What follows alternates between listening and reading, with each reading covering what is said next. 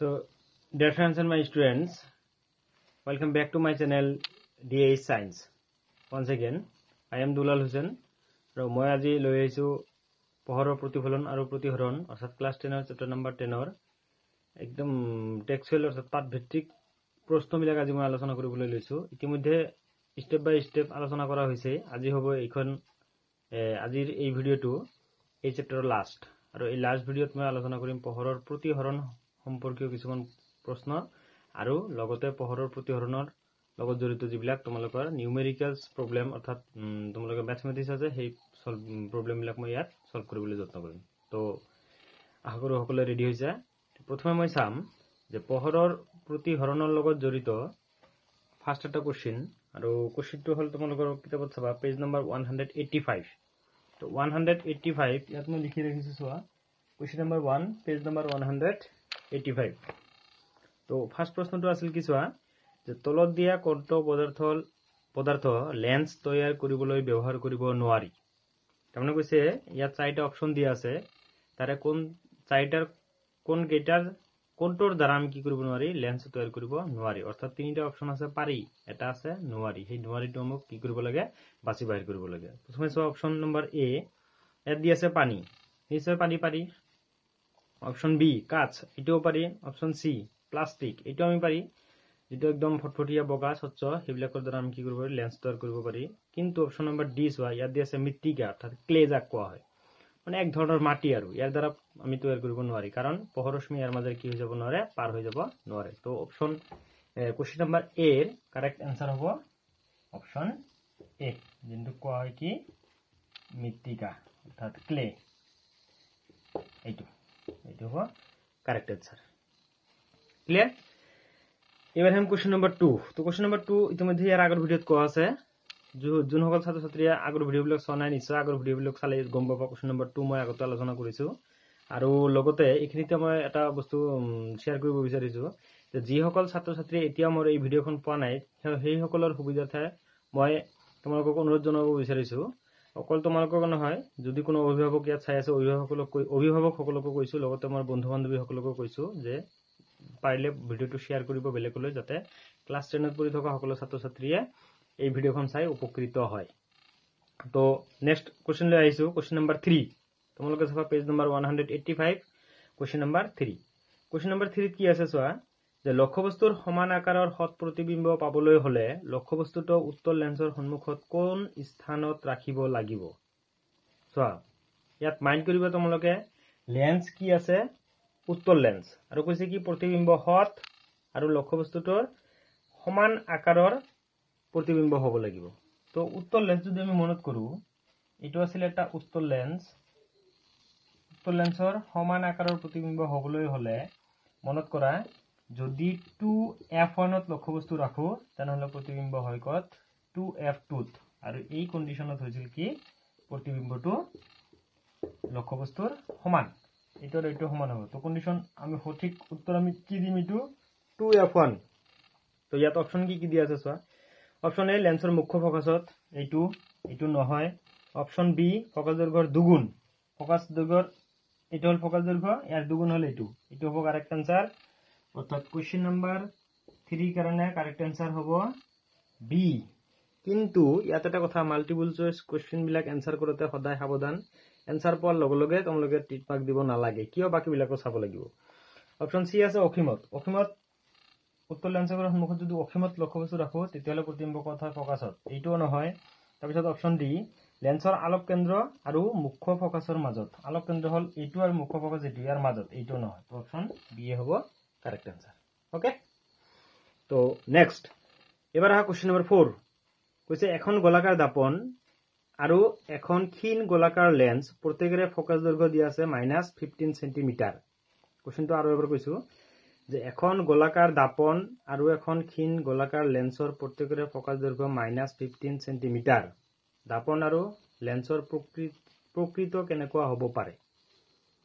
কৈছে এটা গোলাকাৰ দাপন, নাম কোৱা নাই অবতল না উত্তল, ঠিক তেনেকুৱা আৰু এটা কৈছে গোলাকাৰ লেন্স, ইয়াতো নাম কোৱা নাই উত্তল না অবতল, বাহিৰ কৰিব লাগিব। অপচন দিয়া আছে অপচন এ দুখন অবতল, অপচন বি দুখন উত্তল, অপশন সি দিয়া আছে দাপনখন অবতল লেন্সখন উত্তল দাপনখন অপশন ডি আছে দাপনখন উত্তল আৰু লেন্সখন অবতল ইয়াত চোৱা তাৰমানে আমাক বাহিৰ কৰিব কৈছে কি কোৱেশ্চন নম্বৰ 4 যদি আমি ঋণাত্মক দিয়া আছে -15 cm কি ফোকাস f = 15 cm -15 তো মাইনাস কাৰ হয় আমি ক্লিয়াৰ জানো মাইনাস কাৰ হ'ব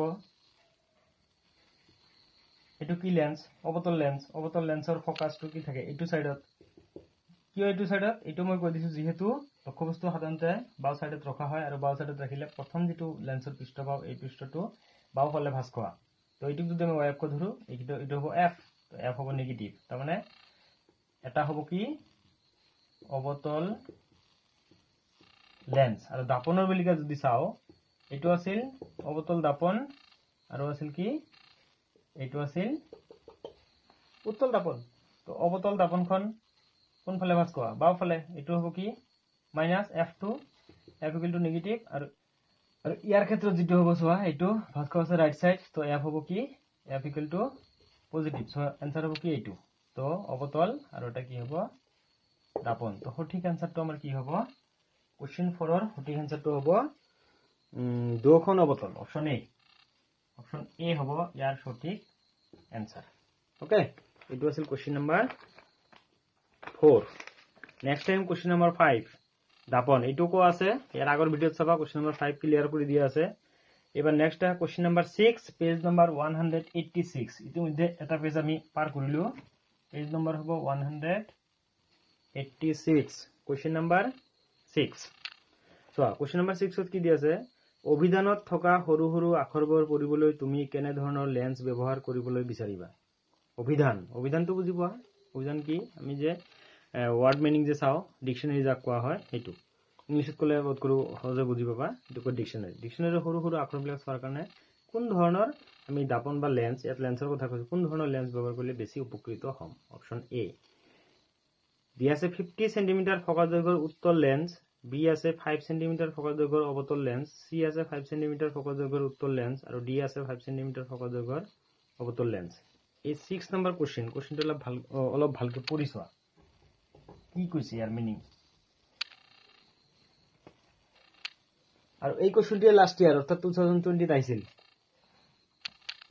কোৱেশ্চন নম্বৰ 6 ইয়াত যদি আমি চাও যে সৰু আখৰ ডাঙৰকে চোৱাৰ কাৰণে প্ৰথমে কৈছে কি যে ডাঙৰকে চোৱাৰ কাৰণে কেতিয়াও কি হ'ব নোৱাৰে অবতল লেন্স হ'ব নোৱাৰে এক নম্বৰ কন্ডিশনটো অবতল লেন্স এটো নহয় অবতল লেন্স যদি নহয় অবতল লেন্স ক'ত দি আছে অপশন বি আৰু অপশন ডি তাৰমানে বি আৰু বি ও নহয় ডি ও নহয় তো কাৰেক্ট आंसर কি হ'ব হয় এ নাইবা সি এই দুটাৰ মাজত আছে তো এ চোৱা কৈছে 50 cm ফোকাস দৈৰ্ঘ্যৰ উত্তল লেন্স এখন উত্তল লেন্স লৈছে যাৰ ফোকাস দৈৰ্ঘ্য আছে কিমান এটো যদি f হয় এখিনি দিয়া আছে 50 আৰু এটা দিয়া আছে উত্তল লেন্স যাৰ ফোকাস দৈৰ্ঘ্য দিয়া আছে কি 5 cm f2 তো কোনটোৰ ক্ষেত্ৰত বেছি উপকৃত হ'ম নিশ্চয় যাৰ ফোকাস দৈৰ্ঘ্য কম আমি যেটো কি পঢ়িছিলো যে লেন্সৰ ক্ষমতা যাৰ ফোকাস দৈৰ্ঘ্য কম তাৰ কি হয় অভিহাৰিকৰ ক্ষমতা বেছি তাৰ মানে সৰু যেটো এটো হ'ব কারেক্ট आंसर তো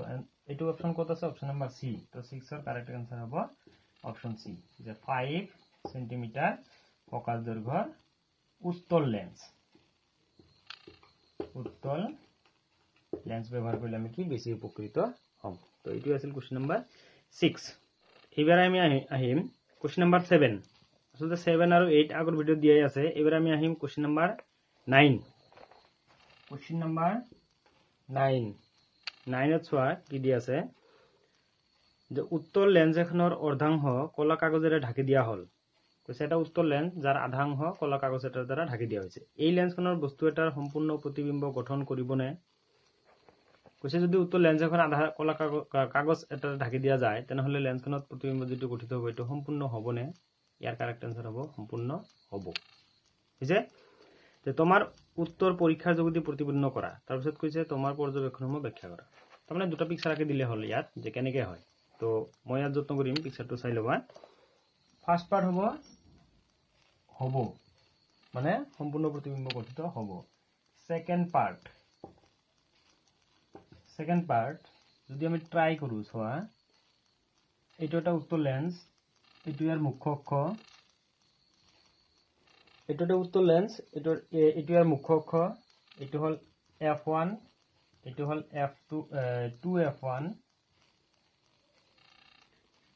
এইটো হল f2, এইটো হল 2f2। সাপোজ এটা লক্ষ্যবস্তু ইয়াত ৰাখিছো,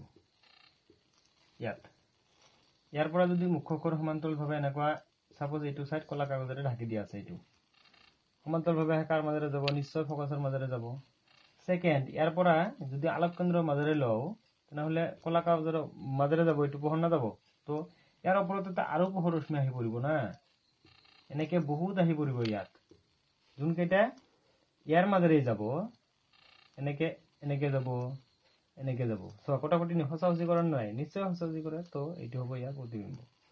তাৰমানে যদি কন্ডিশনটো হল যদি লেন্সখনৰ তলৰ অংশটো আধা কাগজৰ কলা কাগজেৰে ঢাকি দিয়া যায় তেনেহলে তাত গঠিত হোৱা প্ৰতিবিম্ব ৰশ্মি চিত্ৰ হয় দেখুওৱা হল, এইটো এটা হ'ব। বুজি পাইছে কথাটো?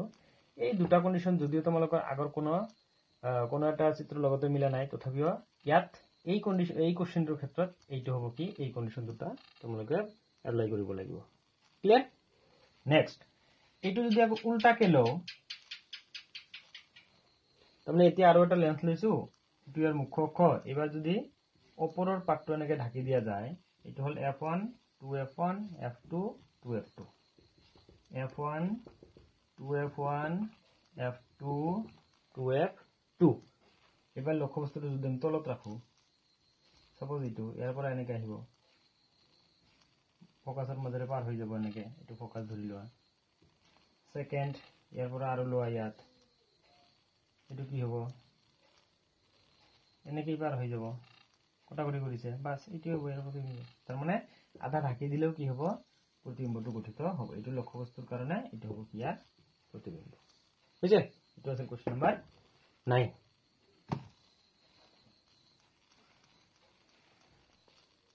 এবাৰ আহিম কোশ্চেন নাম্বাৰ 10। 10 চোৱা কি দি আছে, 5 সেন্টিমিটাৰ দৈৰ্ঘ্যৰ বস্তু এটা 10 সেন্টিমিটাৰ ফোকাস দৈৰ্ঘ্যৰ অভিহাৰী লেন্স এখনৰ পৰা 25 সেন্টিমিটাৰ দূৰত্বত ৰখা হল। ইয়াৰ ৰশ্মি চিত্ৰ আঁকা আৰু গঠিত প্ৰতিবিম্বৰ অৱস্থান, আকাৰ আৰু প্ৰকৃতি নিৰ্ণয় কৰা। এই ধৰণৰ তোমালোকৰ যদি প্ৰশ্ন পৰীক্ষাত আহে কি কৰিবা, ৰশ্মি চিত্ৰটো পিছত আঁকিবা, প্ৰথমে প্ৰতিবিম্বৰ অৱস্থান, আকৃতি আৰু আকাৰটো আমাৰ কি কৰিব লাগিব, বাহিৰ কৰি ল'ব লাগিব। তো চোৱা ইয়াত দিয়া আছে কি কৈছে 5 সেন্টিমিটাৰ দৈৰ্ঘ্যৰ, তাৰমানে দিয়া আছে কি h = 5 সেন্টিমিটাৰ, 10 সেন্টিমিটাৰ ফোকাস দৈৰ্ঘ্যৰ অভিহাৰী লেন্স, তাৰমানে f = দিয়া আছে 10 সেন্টিমিটাৰ, লগত কৈছে অভিহাৰী লেন্স। অভিহাৰী মানে মনত আছে না, অভিহাৰী লেন্স কাক কয়? অভিহাৰী লেন্সটো কওঁ আমি কি, উত্তল লেন্স। তো উত্তল লেন্স হলে কেনেকুৱা, এনেকুৱা উত্তল লেন্স যদি হয় ফোকাস কোন ফালে থাকে, ৰাইট সাইড হলে কি হ'ব, এইটো প্লাস, এইটো এনেকুৱাই হ'ব। ঠিক আছে? তাৰপিছত 25 সেন্টিমিটাৰ দূৰত্বত বস্তুটো যদি ৰখা হয়, তাৰমানে u = দি আছে -25 সেন্টিমিটাৰ। ফাৰ্ষ্টত আমি v বাহিৰ কৰিব লাগিব। তাৰপিছত কৈছে কি যে প্ৰতিবিম্বৰ অৱস্থান v, আকাৰ আৰু প্ৰকৃতি। আকাৰ কি, h' = what, and প্ৰকৃতি বাহিৰ কৰিবলৈ হলে m ৰ ভ্যালু আমাৰ কি কৰিব লাগিব, বাহিৰ কৰিব লাগিব। তো প্ৰথমতে আমি লেন্সৰ ইকুৱেশ্যন লম, যেহেতু 1/v - 1/u = আছিল কি 1/f, এটো হৈছে লেন্সৰ সমীকৰণ, মান লাগে v। তো 1/v = কি হ'ব, এটো এই সাইডত ললে হ'ব 1/f মাইনাস আছে, এটো সাইডত গলে হ'ব প্লাস 1/u।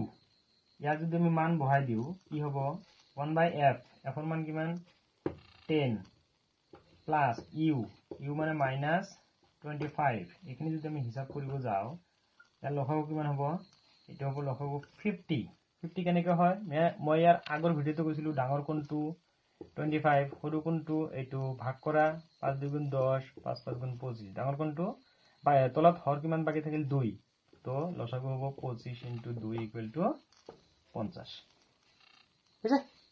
এটো হল শর্টকাট লসাগু বাহিৰ কৰাৰ নিয়ম। তো লসাগু হল 50, 10 ৰে 5, 5 × 5 প্লাস মাইনাস মাইনাস, এটো হ'ব 2, এটো হ'ব 5 - 2 = 3/50। তো আমি পালো কি ইয়াত 1/v = 3/50। 50 হৈছে কি 1/v = 3/50 তো এই লাইনটো যদি আকৌ ইয়াৰ পৰা স্টাৰ্ট কৰো কি লিখা যাব v = লিখা যাব ওলটাই যদি দিও 50/3 3 ৰে ইয়াক ডিভাইড কৰিলে কিমান হ'ব 3 1 জাৰ 3 6 জাৰ 0.67 ইমান হ'ব সেন্টিমিটার বুঝে তো আমি কি পালো v = 16.67 সেন্টিমিটার তার মানে কি যে 5 সেন্টিমিটার আকাৰৰ বস্তু এটা যদি 10 সেন্টিমিটাৰ ফোকাস দৈৰ্ঘ্যৰ অভিহাৰী লেন্স এখনৰ সন্মুখত 25 সেন্টিমিটাৰ দূৰত্বত ৰখা হয় প্ৰতিবিম্ব ক'ত গঠিত হ'ব লেন্সখনৰ আন্তঃফালে সোয়া পজিটিভ সো এইটো সাইডে হ'ব কিমান সেন্টিমিটাৰ দূৰত 16.67 সেন্টিমিটাৰ দূৰত প্ৰতিবিম্ব গঠিত হ'ব তকে ইফালে তকে প্ৰতিবিম্বটো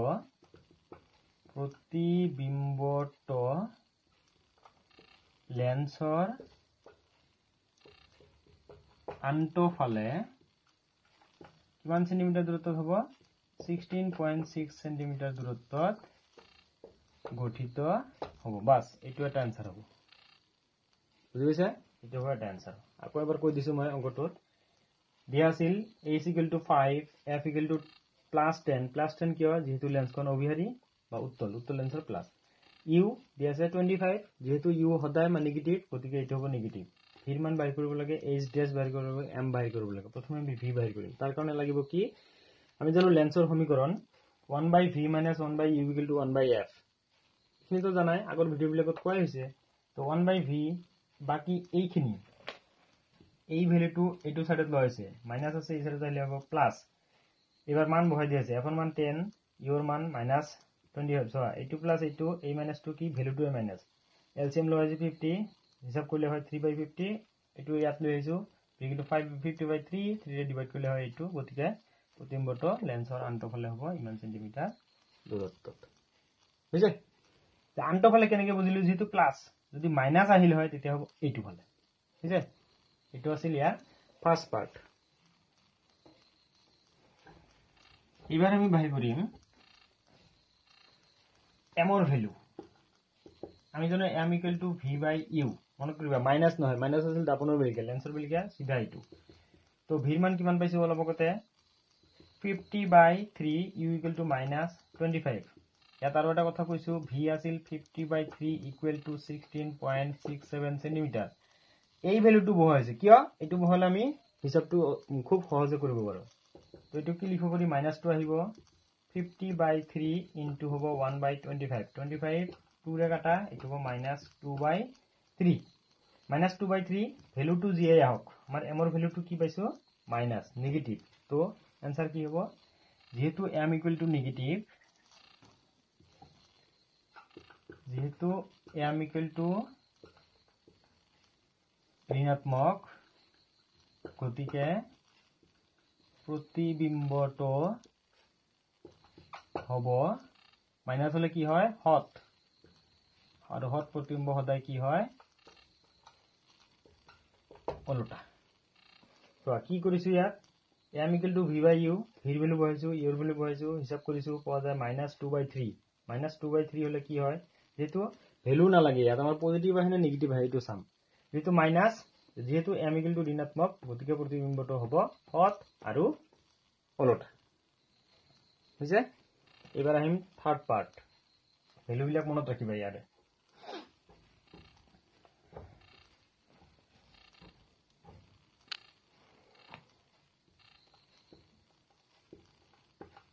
আকৌ আমি জানো কি m = h'/h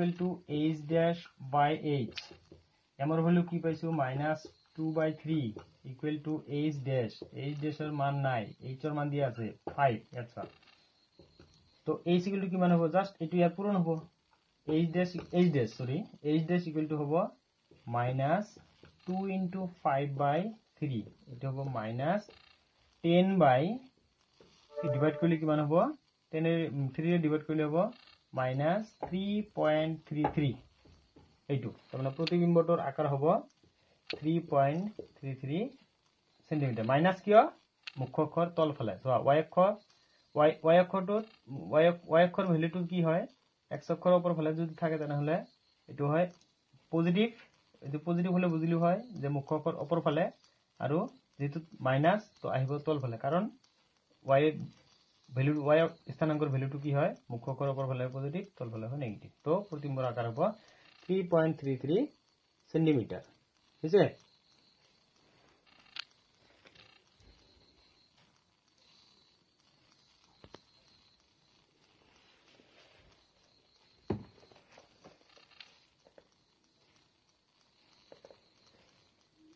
এইবার আমি এর কারণে কি করিম রশ্মি চিত্র অঙ্কন করিম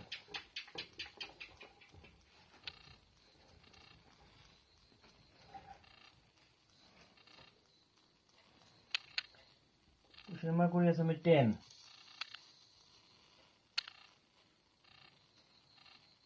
অভিহারী লেন্স মুখ্য অক্ষ f1 2f1 f2 2f2 প্রশ্নমতে দিয়ে আছে এখানে কি 10 লক্ষ্যবস্তুটো কত রাখিছে 25 এখানে যদি 10 হয় এখানেও 10 10 আর 10 কি মান 20 আর ইয়ারও আরো আধা তার মানে ইয়াত 25 আর লক্ষ্যবস্তুর আকার কি মান 5 ধরে লিয়েছে এখানে 5 এটা আছে 5 সেন্টিমিটার যদি হয় মুখ্য অক্ষৰ সমান্তৰালভাৱে অহা পোহৰ ৰশ্মি লোৱা যদি হিসাব ঠিকে আছে ইয়াতো একে মিলি যাব প্ৰতিহৰণৰ পিছত মুখ্য ফোকাসৰ মাজেৰে এনেকৈ পাৰ হৈ যাব নাম্বাৰ 1 নাম্বাৰ 2 আলোক কেন্দ্ৰৰ মাজেৰে যদি যায়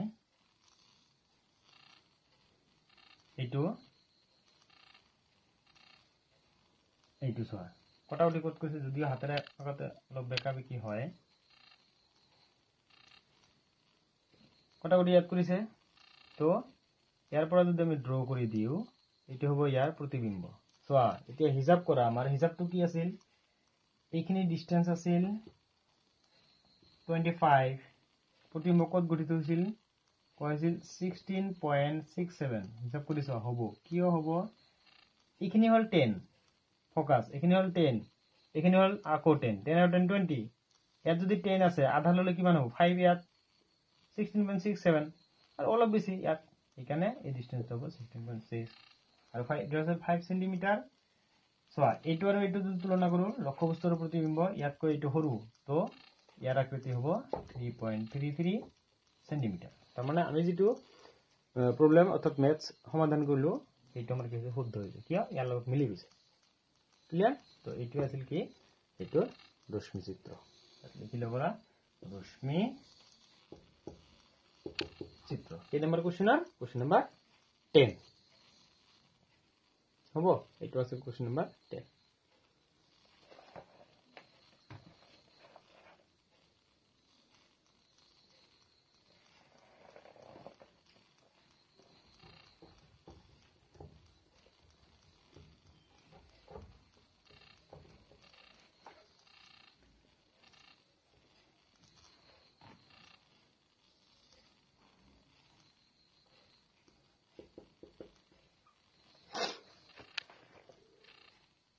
এবারে আমি কোশ্চেন নাম্বার 11 আৰু এটি হ'ব কি এই চ্যাপ্টাৰখনৰ লাষ্ট প্ৰবলেম ইয়াৰ পিছত মই লৈ আহিম যদিও তোমালোকৰ পৰীক্ষাত অহা কোশ্চেন বিলাক লৈ আহিম অৰ্থাৎ এসএসসি এক্সামৰ কোশ্চেন পেপাৰ লৈ আহিম তো আজিৰ লাষ্ট ম্যাথটো চোৱা কোশ্চেন নাম্বাৰ 11 যদি আছে 15 সেন্টিমিটাৰ ফোকাস দৈৰ্ঘ্যৰ অবতল লেন্স এখনে তাৰ পৰা 10 সেন্টিমিটাৰ দূৰত্বত 10 সেন্টিমিটাৰ দূৰত্বত প্ৰতিবিম্বটা গঠন কৰে লক্ষ্যবস্তুটো লেন্সৰ পৰা কিমান দূৰত্বত আছে চোৱা ইয়াত কি দিয়া আছে এটা লেন্স দিয়া আছে যাৰ f = 15 সেন্টিমিটাৰ অৰ্থাৎ 15 সেন্টিমিটাৰ ফোকাস দৈৰ্ঘ্যৰ অবতল লেন্স এনেকুৱা এটো হ'ব কি মাইনাস এটো হ'ব মাইনাস তারপর 10 সেন্টিমিটার দূরত্বত প্রতিবিম্ব এটা গঠন করে তার মানে v = 10 সেন্টিমিটার এটো ধনাত্মক না ঋণাত্মক ইয়াৰ পৰা চোৱা আমি অবতল লেন্সত সদায় কি বাও ফালে প্ৰতিবিম্ব গঠন তো এটো হ'ব কি মাইনাস বাইৰে কৰিব লাগে কি u আৰু কৈছে কি যে লক্ষ্যবস্তুটো লেন্সৰ পৰা কিমান দূৰত্বত আছে u আৰু লগত লাগিব আমাৰ ৰশ্মি চিত্ৰত ফাৰ্স্ট আমি এটো বাইৰ কৰিম আগৰ নিচিনা সেম যেহেতু লেন্সৰ সমীকৰণ 1/v - 1/u = 1/f, তো 1/u = কি হ'ব? এটো যদি এই সাইডে প্লাস হ'ব, এটো এই সাইডে মাইনাস হ'ব, 1/v - 1/f, এটো আকৌ একেবারে রিভার্স করে দিয়া আছে। তার মানে এই লাইনের পিছত আর একটা লাইন লেখা যায় যে 1/v - 1/f = হ'ব 1/u, এটো মই রিভার্স করি 1/u টু লেফট সাইড, বাকিখিনি রাইট সাইডে লিখিছো। এটো বুঝছে? এখানে লিখিলে হয়, শর্টকাট লিখিছো মই। এটো এটার মান বহাই দিয়া 1/v ইয়াত বহাই দিব। 1/v, v এর মান -10, মাইনাস আছে মাইনাস, f = -15, মাইনাস আছে ইয়াত। এলসিএম লব লাগিব 10 আৰু 15, এটো হ'ব কিমান 30, এটো ডিভাইড কৰিলে হ'ব -3, মাইনাস মানে আছে প্লাস, এটো হ'ব 2, তাৰ মানে ভ্যালু আহিব -3 + 2, এটো হ'ব -1/30।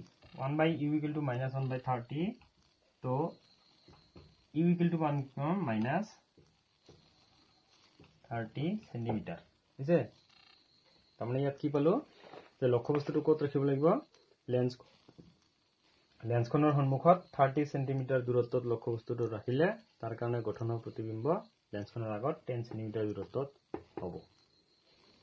আৰু এবাৰ কৈ দিছো, f দি আছে -15, v = -10, ইউৰ ভ্যালু বাহি কৰিব লাগে, লগত ৰশ্মি চিত্ৰ আমি আঁকিম। লেন্সৰ সমীকৰণ 1/v - 1/u = 1/f, এখিনি সিম্পলিফাই কৰি লিখা যায় 1/u = 1/v - 1/f। কেনেকৈ লিখা যায় মই আগত লিখিয়ে দিছিলো।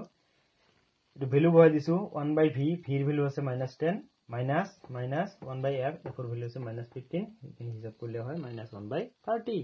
তো এটো উল্টাই দিয়া u = হ'ব -30 সেন্টিমিটার। তাহলে এটা লিখিম এতেকে লক্ষ্যবস্তুটো লেন্সখনৰ সন্মুখত 30 সেন্টিমিটাৰ দূৰত্বত আছিল বা ৰাখিব লাগিব।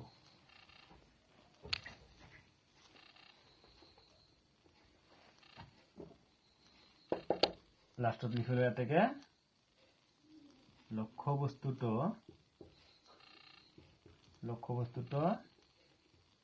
লেন্সৰ আগত 30 সেন্টিমিটাৰ দূৰত্বত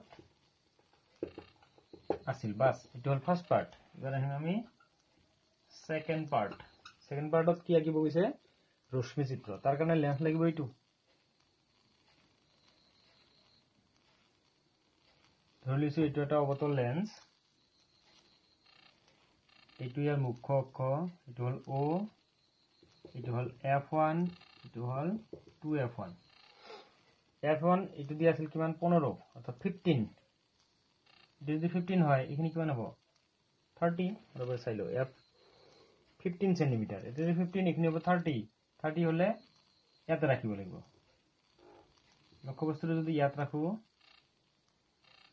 এনেকে যাব, বেলেগ দিশত কি হ'ব অপহাৰী হ'ব। অপহাৰী ৰশ্মিটো পিছফালে বৰাই দিলে কত মিলিব? ফোকাস। আলোক কেন্দ্ৰৰ মাজেৰে দিয়া একে পথে দি যাব, কটাকটি কৰিছে ইয়াত। তো এইটোৱে হ'ব এই লক্ষ্যবস্তুটোৰ কাৰণে এইটো হ'ব প্ৰতিবিম্ব। মানে যদি এ বি লক্ষ্যবস্তু হয় প্ৰতিবিম্ব হ'ব a ড্যাশ b ড্যাশ। কিমান দূৰত্বত গঠিত হয়? যে u = আছিল -30, v = আছিল -10। চোৱা হৈছে না নাই? এখিনি গোটেইখিনি প্ৰশ্নত দিয়াই আছে 15, এখিনি হ'ব কিমান 30। তো u = 30, টুৱাইস f তে ৰাখিছো 30। v = 10, তাৰ মানে কি f যদি 15 হয় 10 এর নিশ্চয় আর কম। কিমান কম? আধাতকৈ অলপ বেশি, আধা 5, আধা তো 5 না 7.5 10, মানে আনুমানিক বোঝা যায় এটু পিছে শুদ্ধ হয়েছে। তো এইটা হবে তোমার রশ্মি চিত্র। এটা ছিল অবতল লেন্সৰ ৰশ্মি চিত্ৰ। তো লেন্সৰ প্ৰবলেম আৰু ইয়াত নাই। কেইটামান প্ৰবলেম তোমালোকৰ ইয়াত কি কয় উদাহৰণত দিয়া আছে, চাই ল'ব পাৰিবা পেজ নম্বৰ 182। উদাহৰণ নম্বৰ 10.3, 10.4। আশা কৰো মই যিবিলাক প্ৰবলেম কৰি দিছো, যদি এইবিলাক বুজি পাইছা নিশ্চয় সেইবিলাকো কৰিব পাৰিবা। আৰু এইবিলাক বুজি পাবা, যদি এবাৰত বুজি নোপোৱা দুবাৰ তিনিবাৰ লাহে লাহে ট্ৰাই কৰা হৈ যাব। তো এইখিনি আছিল পোহৰৰ প্ৰতিফলন আৰু প্ৰতিহৰণ। লগত মই এটাই অনুৰোধ কৰিম, যদি এতিয়াও তোমালোকৰ বন্ধুবৰ্গৰ ওচৰত এইটো মানে প্ৰেজেন্ট হোৱা নাই এই চেনেলখন, তোমালোকে শ্বেয়াৰ কৰিবা যাতে সিহঁতেও চাব পাৰে। আৰু নেক্সট ভিডিঅ' পোৱাৰ কাৰণে এই ভিডিও এই চ্যানেলখন অৰ্থাৎ X.Chapter চ্যানেলখন সাবস্ক্ৰাইব কৰি লবা এখিনি কয়ে আজিৰ ভিডিওটো মই সমাপ্ত কৰিছো নেক্সট ভিডিওত পাবা তোমালোকে পোহৰৰ প্ৰতিহৰণ কলটো নেক্সট ভিডিওত পাই যাবা তোমালোকে মানুহৰ চকু আৰু বাৰবৰণীয় পৃথিৱী অৰ্থাৎ ইয়াৰ পিছত চ্যাপ্টাৰ নাম্বাৰ 11 নেক্সট ভিডিওত পাবা চ্যাপ্টাৰ নাম্বাৰ 11 তোমালোকৰ যি আগন্তুক হাফ ইয়াৰলি এক্সাম এই চ্যাপ্টাৰ 10 ও লাগে 11 ও লাগে ইয়াৰ পিছত 11 টো ঠিক আছে ওকে